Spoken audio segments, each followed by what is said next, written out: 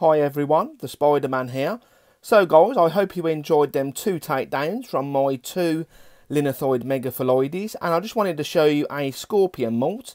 This is my Parabuthus transvelicus. Now this is my female, and she molted about a week ago, so she's perfectly fine to give a feed. So while we're here, let's just take that molt out.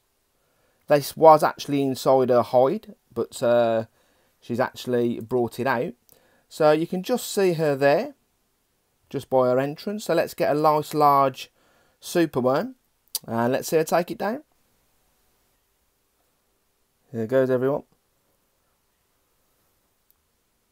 She should be hungry after a week of recovering from her molt. I'll be very surprised if she don't attack her prey. She's not very big, probably around about the 2 to 2.5 inch in body length.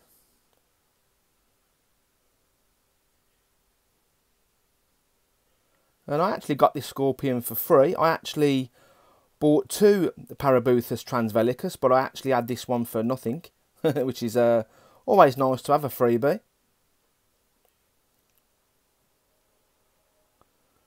Just waiting for the scorpion to come out.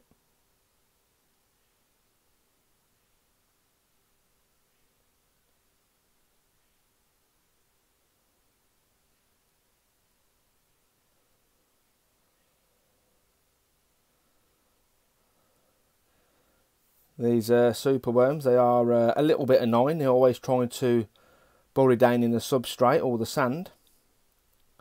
So let's just grab that superworm and put it a little bit closer. There we go.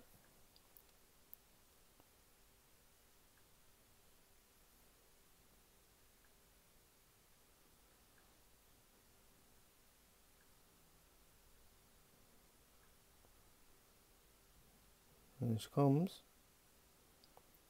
And there we go.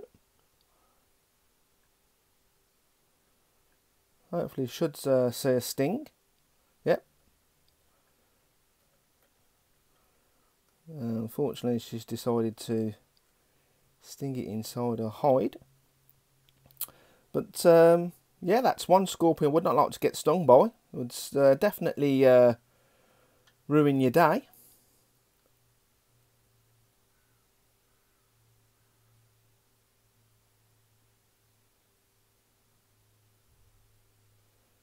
So she should definitely enjoy that. And superworms are very good for fattening up your inverts, scorpions, tarantulas, mantis.